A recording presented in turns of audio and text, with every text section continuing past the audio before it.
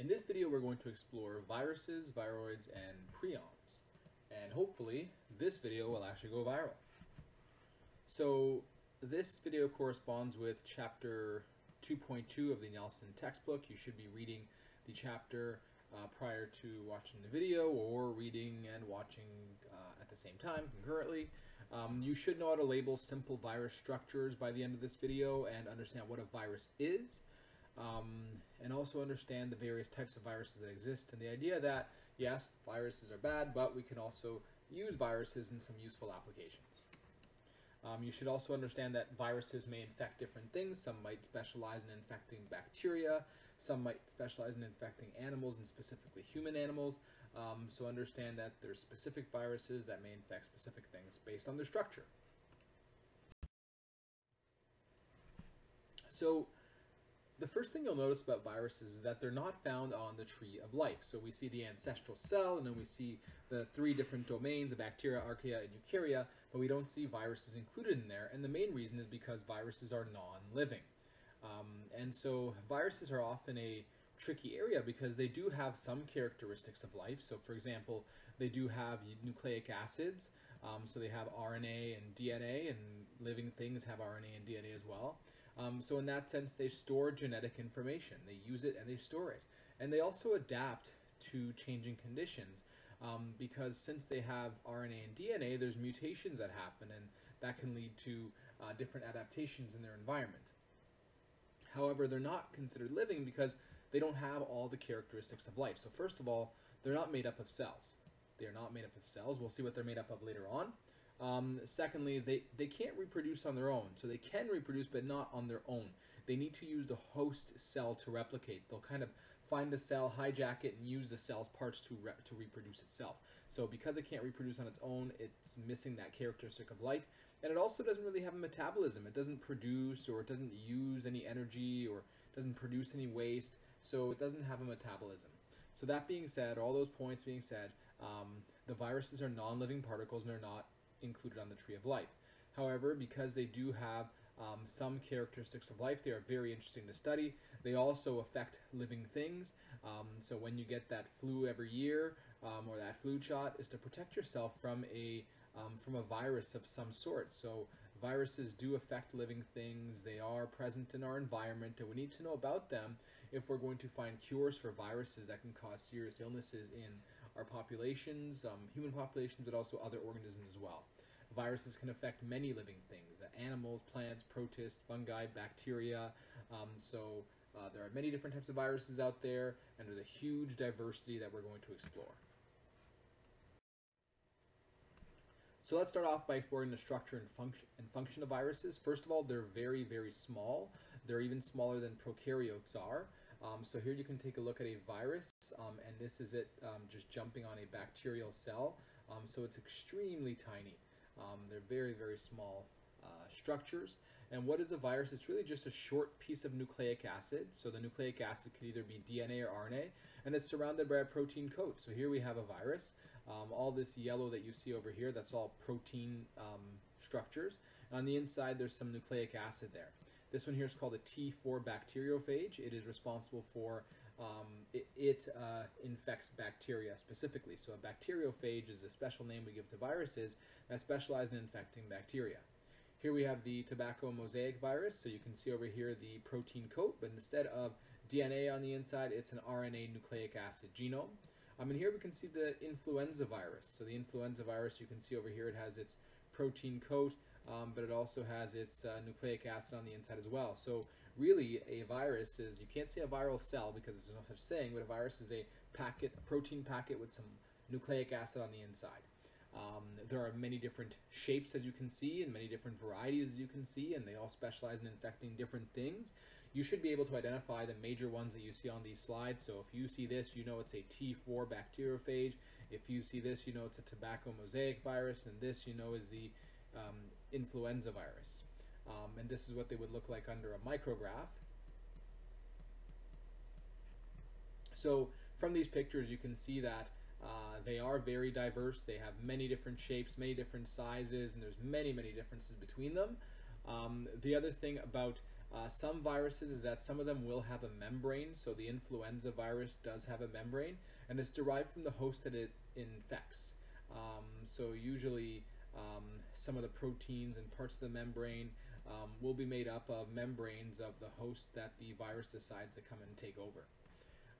So the protein coat that the virus has acts almost like a key, and the proteins on that coat basically determine what type of cell the virus can infect. Some viruses have what's called a narrow host range, which means they can only infect the very specific types of cells. So for example, the HIV virus will only infect T cells of the immune system. Bacteriophages can only infect specific type of bacterial cells. Some bacterial cells, or some viruses, some viruses have a broad host range. So when I say broad host range, that means they're able to infect many different types of cells. So if you look at the avian flu virus, it's able to infect many different types of birds and mammals. It's not just narrow in its host. So you should be able to identify these viruses and label these viruses, and it's pretty straightforward. As long as you know that the inside squiggly stuff is the DNA, the rest is going to be basically protein coats, or sometimes you might have things like tail fiber or head, but it's generally pretty straightforward to label. So let's go into some general features again. So as I mentioned before, viruses do have a genome. It could be DNA or an RNA genome. So as you can see here, we have the tobacco mosaic virus again with the viral RNA. Here we have some viral DNA, and this is called the adenovirus over here. Here we have the HIV virus, again some RNA, and here we have the T4 bacteriophage as from the previous slide with some viral DNA. The protein coat has a name. It's called the capsid. So the protein coat, its special name is the capsid. So you can see the capsid over here, capsid over here, capsid over here, and then the capsid over here. Some viruses will have an envelope, another membrane that surrounds them, and it's typically derived from the host cell that it tried to infect. So upon leaving, it will get an envelope. So you can see that over here we have a viral particle. This would be the capsid over here. The DNA would be on the inside somewhere. As the virus leaves the host cell, you'll notice that this is the membrane of the host cell here. It takes some of the host cell membrane with it. So that becomes part of the enveloped virus. So you should know how to label these different viruses that you see here and how to identify them by name. Viruses can typically be classified based on their size, their shape, and their genome as well. There's millions of viruses that exist, and they're all classified based on those characteristics. We're going to see more characteristics that we can use to classify the viruses. So where do viruses come from before we go into more detail on their structure and their classification? There's three main hypotheses for where viruses may have originated. One of the hypotheses is that they were small infectious cells at one point, and these cells lost their cytoplasm and they lost the ability to reproduce unless there was a host present. So they might have started off as cells and that lost their cytoplasm and eventually became the viruses. They might have been just some escaped fragments of DNA or RNA molecules that were once part of living cells. So maybe living cells died, DNA and RNA molecules kind of floated off somewhere, and eventually they became infectious molecules over time. Or the other one is that maybe viruses just existed prior to cells forming. So these two over here are basically assuming that cells existed first, whereas over here they're saying viruses existed prior to cells, and they were virus-like particles before the first living cell ever existed. So those are the main hypotheses that we have going right now for where viruses come from. And if you are interested in more, you can read up on this, doing some independent research, watching some videos, and maybe see other hypotheses that are out there. So how do we classify these viruses? So classification does apply to viruses even though they're non-living. We can classify viruses based on their orders, their families, their genera, and their species. And like I said, they're classified using many features like size, shape, type of genetic material that's present. So their genome, meaning DNA, RNA. Is it double-stranded DNA or single-stranded DNA? Is it double-stranded RNA or single-stranded RNA? So there's a whole bunch of different ways to classify these viruses.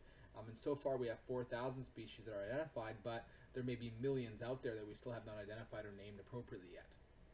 So this table here is a checklist or table of criteria that we can use to classify the viruses. So you can take a look here. You can look at the type of nucleic acid viruses have. So you could look at, for example, DNA or RNA. You could look at the shape of the capsule. So is it icosahedral? Is it a helical shape if it's an RNA virus? If it's icosahedral, is it a naked virus with no envelope, or is it an envelope virus with an envelope? So usually the virus without the envelope, we call it a naked virus, and the virus with the envelope, we call it an envelope virus. Then you can go and you can take a look at the genome architecture. You can go and take a look at something called the Baltimore class, and there's so many different properties that you could look at to classify these viruses. So again, these two charts here illustrate the idea that viruses can be classified in a number of ways. You could look at DNA viruses versus RNA viruses. If you're looking at DNA viruses, it could be double-stranded or single-stranded DNA viruses. If they're double-stranded, they could be enveloped or naked, unenveloped, and then there's many types in there as well. Same idea over here. So there's many different types of viruses based on their genome and their structure as well. One type of virus that we're going to study in quite a bit of detail, you'll see it a lot more in grade 12 as well, are bacteriophages. These are specifically viruses that are specialists in infecting bacteria. So the one that we see here is a T4 bacteriophage.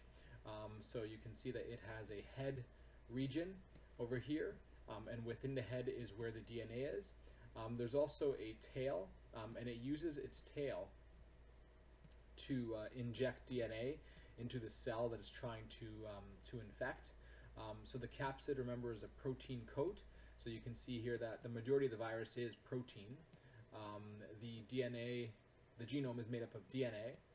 And like I said, we use the tail to inject the DNA into the host that we're trying to infect. And the idea is that the DNA goes into the host and then takes over and uses the host to replicate itself. And we're going to see how that works in just a little bit. So let's look at the viral reproductive cycles. We're going to focus on different types of bacteriophages and how they reproduce. There's two main cycles for bacteriophages when they reproduce. There's the lytic cycle and the lysogenic cycle. So we'll focus on the lytic cycle first. So here we have a bacterial cell, and we're going to show it being infected by a virus, a bacteriophage. So we're going to start off with the lytic cycle. So if we go over here and take a look, we have a virus that jumps onto a bacterial cell, and this is a bacteriophage over here. And what it's going to do is it's going to attach and inject its DNA into the bacterial cell.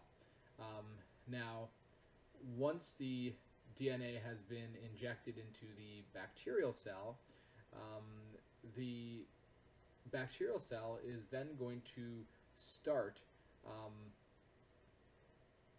reproducing or copying the DNA of the virus as if it was part of its own. And it's also going to start reading the instructions on the viral DNA to build virus parts. So we can see that over here, that the bacterial cell is going to help to basically make viruses. We're going to copy the DNA, make protein parts from the DNA instructions, assemble new viruses. And so basically what the virus did is it hijacked this bacterial cell and made it its own little factory to make viruses.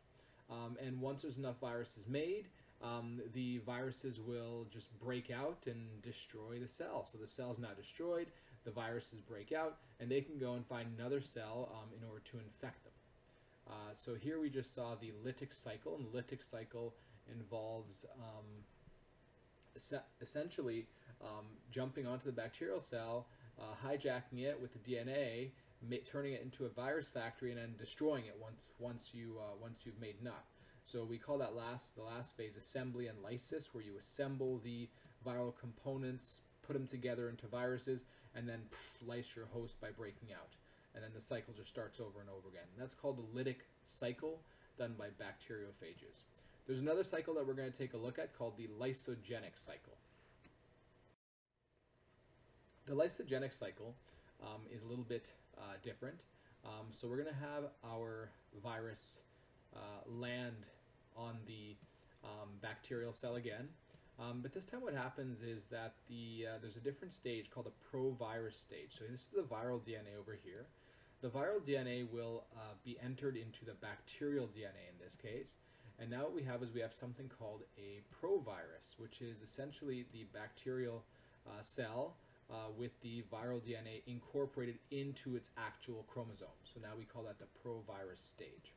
And the bacterial cell won't really notice that it's there. The bacterial cell will just keep reproducing over and over and over and over again.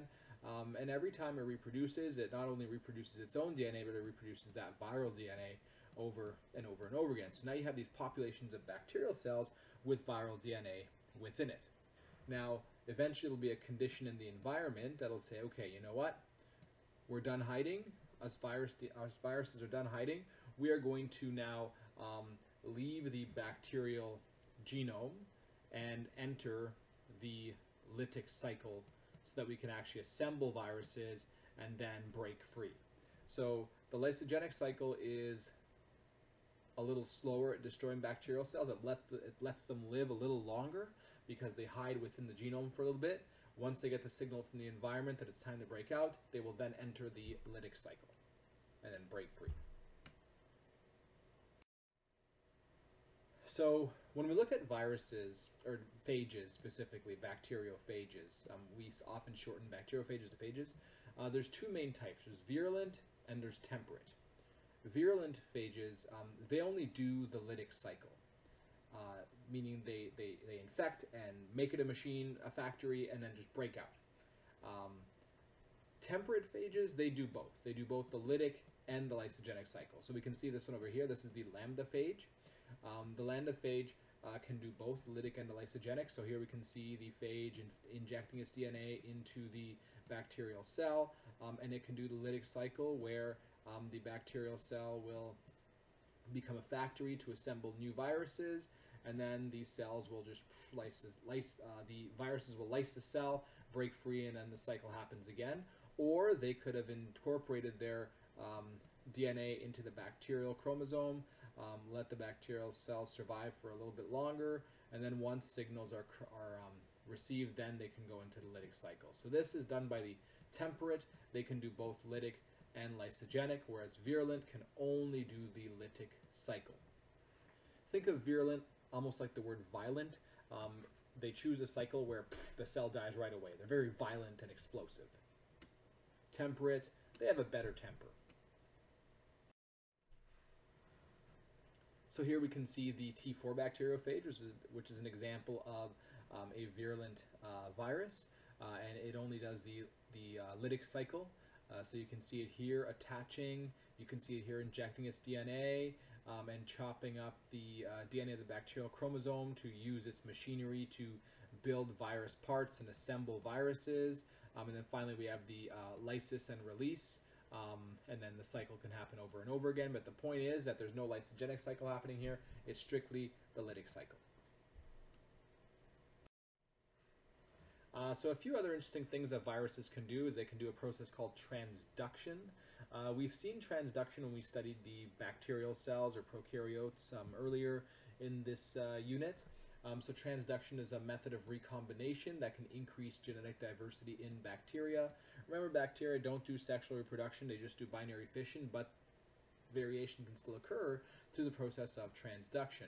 So what happens in the process of transduction is that as we know, some of these bacteriophages, they will infect bacteria. And when they're being made, you basically pack up viral DNA into the new virus capsids that are made. But in some cases, by accident, you have some bacterial DNA that's packed into the virus. And so when that happens, when that bacterial DNA packed into a virus goes to infect another bacterial cell, well, now you just have bacterial DNA that's incorporated as opposed to viral DNA, and that could be pretty good for the cell. That could give it some novel combinations of genes to maybe give it an advantage in its environment. So here we have a recombinant cell made from a virus that was supposed to infect and destroy, but it was actually a dysfunctional virus that actually had bacterial DNA in it by accident, and that's called transduction, when a virus delivers bacterial DNA to a different bacterial cell and leads to a recombinant cell. So you should know what transduction is, why it's important for bacterial cell populations, and how it relates to viruses. So if you take a look at this picture over here, you should be able to answer this question. Is the virus below a bacteriophage? Explain. So I can pause the video and you should come up with an idea for yourself if it's a bacteriophage or not, and explain why. So hopefully what you come up with is that this virus specifically is not a bacteriophage, because if you look at the cell it's infecting, you can see that it has membrane-bound organelles. Specifically, there's a nucleus. So remember that prokaryotes do not have nuclei, so this is not a prokaryotic cell, it's a eukaryotic cell. So this is not a bacteriophage. It is infecting a eukaryote, it's not a bacteriophage. Some viruses are actually animal viruses. So the herpes virus is an animal virus. It infects animal cells specifically. So over here you can see someone who has herpes with some blisters, and these blisters, they develop during the lytic cycle, when the virus is bursting the cells, when it's breaking open those cells after all those viruses have been made. So after this part, you should be able to answer the following questions on the concept check, and be able to draw diagrams and also label diagrams and explain the different reproductive cycles of the viruses as we've seen them so far. HIV is an interesting virus. It's also an animal virus, but it's a specific type of virus called a retrovirus. So we'll see how that works. A retrovirus has RNA inside of it. So here we have our HIV virus with some RNA, and it also has a special enzyme in it called reverse transcriptase. And what reverse transcriptase does is it will copy the RNA, but instead of copying the RNA into another RNA molecule, it turns it into a DNA molecule, which can then be incorporated into the DNA of the human cell that it infects. And so the reason we call this a retrovirus is because that flow of information is kind of backwards. Usually information flows this way. As we learned from genetics, DNA codes for protein. But before DNA actually makes protein, there's an intermediate molecule called RNA, which is another type of nucleic acid. So DNA will be transformed or translated into, I should say transcribed into RNA, and then the RNA is translated into protein. But the retrovirus is called a retrovirus because it does it backwards.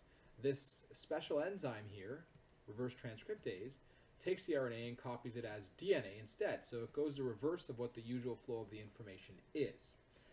And so here we have, again, almost like that provirus stage that we saw earlier, or like that provirus stage we saw earlier, the HIV DNA in there. And sometimes that virus will stay dormant for a long time, and you may not know for many years that you have HIV, because your cells are just replicating with that HIV virus stored in there for a while until the conditions are right, and then the virus decides to make more of itself and come out of your cells and then harm your immune system cells. So HIV is an animal virus, and specifically it's a retrovirus. So you should know what HIV looks like. You should know that this is HIV because, first of all, there's an envelope, there's RNA as well, but there's also this reverse transcriptase enzyme that helps through that reverse transcription. And the reason we call it reverse transcription is because usually when you go from DNA to RNA, we call that transcription.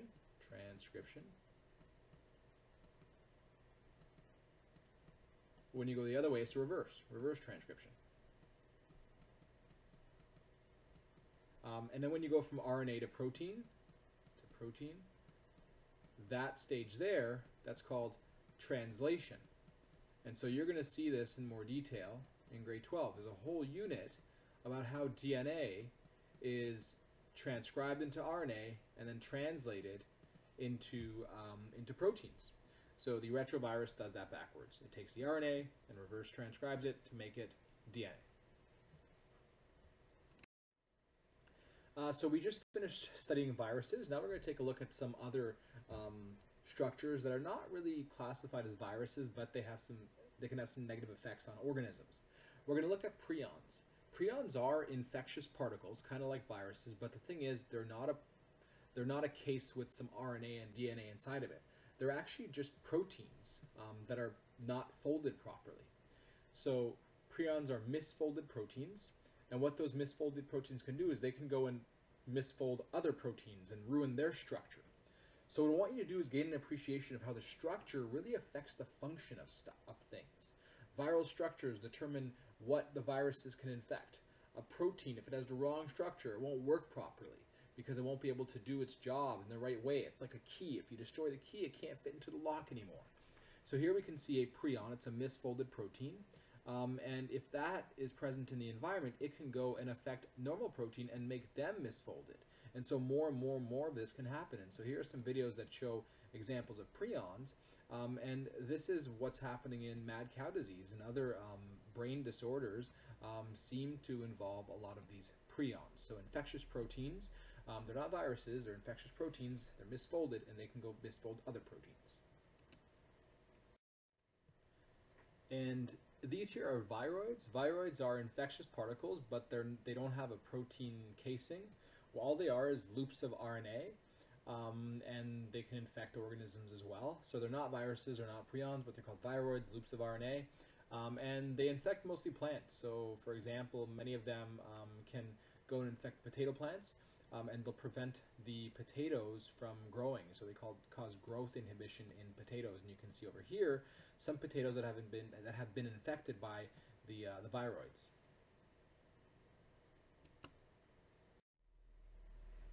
So you need to understand that many viruses are bad. So there are viruses that can cause diseases.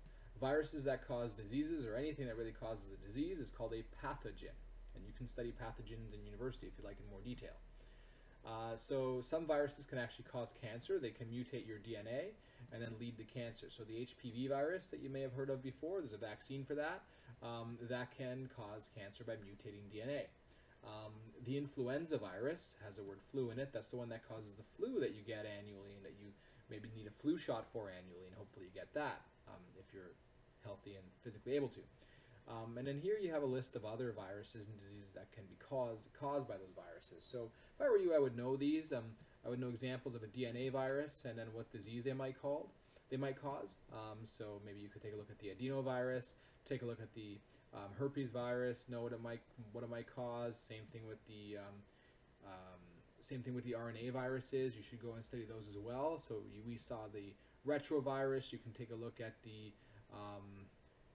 rhabdovirus, which causes the rabies disease. So understand these viruses can lead to many different conditions. Here we have them classified based on DNA and RNA. So as per usual, it might be good to know 2 examples of each. Know 2 DNA viruses and the disease they cause. Know 2 RNA viruses and the disease they cause as well. You need to understand that viruses can be spread. So if you are sick with the virus, you can spread that virus to other people. There are 2 important terms I do want you to know of.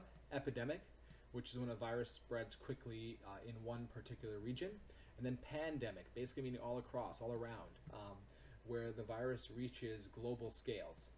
And so viruses do spread, and it's something that we have to be careful about. People study transmission of viruses for a living so that they can prevent the transmission of those viruses. So if you look at, let's say, rabies, the disease rabies, that can be transmitted or spread by being bitten by an infected animal, or HIV and AIDS when you exchange body fluids, or the flu, or the common cold, or chickenpox. That's simply airborne or by contact. So you cough on someone, or sneeze on someone, or touch someone, you can transmit those viruses. The measles or the mumps, that's again some direct contact happening there.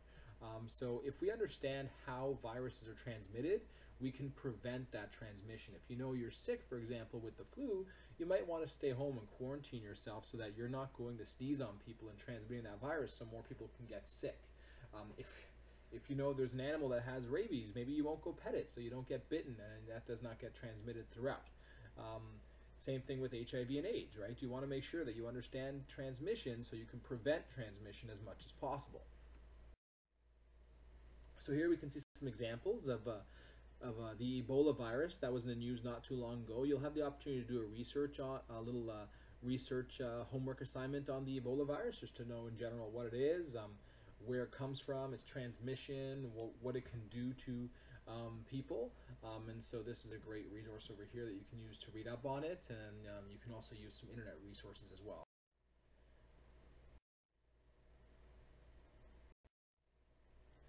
And then we're going to try to finish off by talking about vaccines a little bit.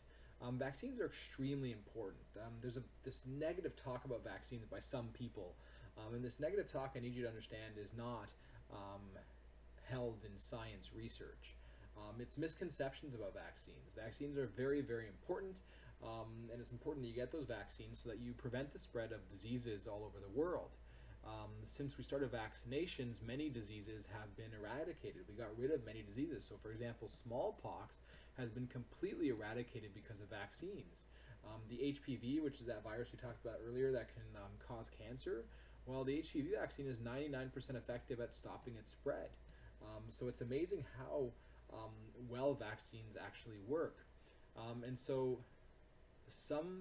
what vaccines are is they're mixtures that contain weakened parts or forms of the virus, and what they do is you're injected with those weakened parts of the virus, and your immune system recognizes those weakened parts, and it creates cells, memory cells. They're actually memory cells that will remember what the virus looks like if it actually infects you the next time. So if you get a vaccine for a virus, when that virus actually tries to infect you, your immune system will say, I know who you are, I got this, I already developed a defense for it, I learned from last time, so now I can destroy that virus very easily, or much easier than I could have without the vaccine, and we'll be fine. So that's really what a vaccine is. It's just kind of think of it like a fire drill. If you have a fire drill at school, we know it's not a real fire, but we go through the motions and we know what to do in the event of a real fire. So when a real fire happens, we can exit the building in a safe way. So think of the vaccine like a fire drill for your immune system. So vaccines are great, but I mean, we don't have a vaccine for every virus yet. Some viruses have a difficult structure to comprehend. For example, the HIV virus is difficult to really understand and develop a vaccine for, but that's why we study viruses so much. So the more we know the virus, the better we are in a position to create a virus to create a vaccine for the viruses that we don't quite yet understand. Some viruses need a vaccine to be updated constantly. So for example, the flu virus, the influenza virus, it mutates year after year, and so that's why the flu shot is different. That's why there's an annual flu shot that you need to get, because that virus changes over time. So it is important to get that flu shot. Even if you're a healthy person, for example, even if you're infected by a virus but you don't feel symptoms, it might just be because you have a better immune system and you're not as vulnerable. However, you still carry the virus, and you can spread that virus to people who are not as lucky as you. So you might spread that to older people or more vulnerable younger people with the weaker immune system. So it's not just about yourself that you need to think about when it comes to vaccines. It's about those people around you who can't survive if they're infected by the viruses. So stop the spread, get those vaccines. They're very important. There's a lot about vaccines in the news. Don't believe those negative things that you hear about vaccines causing autism, because they're not supported in science by research. Make sure you do your own research, and make sure you talk to educated people about those vaccines as well. Talk to your doctor if there's something you're not sure of. So these are just some videos about anti-vaccination and the mentality behind it, the psychology behind people who are anti-vaxxers, people who don't support vaccines for no reason whatsoever, or let's just say no scientific reason, I should say. But watch these videos to understand the mentality behind anti-vaccination. So again, this is how vaccines work. Essentially, you inject some dead, modified version of the virus into a human. The immune system will recognize antigens present on the virus. Antigens are part of the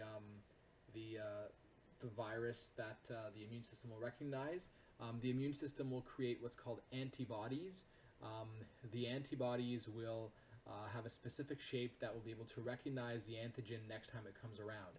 So when there's a real infection the next time, the antibody created by your immune system will be able to destroy the virus by recognizing the antigens and doing its thing. And so you'll learn more about the immune system in grade 12, but you've basically just created a memory bank, a system of memory cells that recognize the virus next time it comes in. So this is our body actually being infected by the virus itself, because we already have the antibodies that were made from the fire drill that we created in the first scenario. We now can protect ourselves in this real infection. So viruses, as we said, can cause diseases. They can be very bad for us, but they can also have some practical and useful applications. So one example of a great use for viruses is gene therapy. So during gene therapy, we want to inject the good copy of a gene into a cell that has a bad copy. And to deliver that good copy, you need some kind of vehicle, some kind of vector. And so you could use the virus as a vector or a vehicle to deliver the good copy of the gene to the DNA found within your nucleus. So gene therapy will often employ viruses to deliver the good copy of the gene. You can see here other examples of viral technology that have some positive applications. So using a virus to insert a new gene, we've already seen. Using a virus to insert a gene taken from another species, so if we want to create some GMOs, for example, and using a virus capsule to deliver a drug. So sometimes you can actually put in a drug into a virus capsule, and you can deliver that drug to specific parts of the body, for example, maybe to a tumor cell that you might want to kill and avoid hurting other cells in your body. So the next few slides are a series of viruses that you should be able to recognize, and you should have a general idea as to what they do. So here we have the Ebola virus. There's some great sources that you can read up on the Ebola virus over here. Great videos to watch to understand what the Ebola virus is. Understand that it's an RNA virus, so there's an RNA genome, and understand maybe some general reproductive cycle of the Ebola virus. Again, there's some reliable videos here that you can watch for the Ebola virus. If you find some others, please feel free to share them on the D2L or on our D2L website, so others can benefit from those videos as well. The Zika virus is also another virus that you may have heard about in the news quite a bit. So there's a great video here for you to watch and some great resources that you can use to read up on the Ebola virus. You can see it's an RNA virus. It's transmitted by mosquitoes, and you can take a look at why we are so scared of it. You can see that it can lead to congenital microcephaly, which is basically babies being born with small heads, and as a result, smaller brains as well, and some developmental delays with mental capacity as well. And so here you can see microcephaly due to the Zika virus transmitted to a mother, most likely during pregnancy.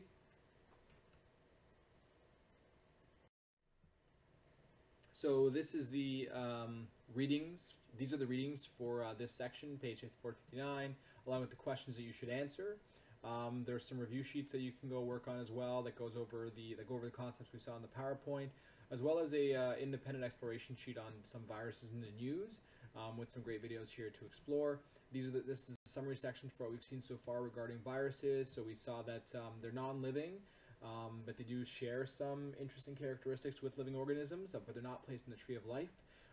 We can classify viruses based on their size or shape, and maybe their genome as well. We saw the way viruses reproduce using the lytic or the lysogenic cycle. We saw that some viruses infect bacteria, and those are called bacteriophages, and there are animal viruses as well, and plant viruses. We also saw viroids and prions. Those are some infectious particles that aren't viruses, but prions are the misfolded proteins, and the viroids are the loops of RNA that mostly infect plants. And again, here we have our summary of what we've seen. These are the big ideas of this presentation and the Nelson section 2.2.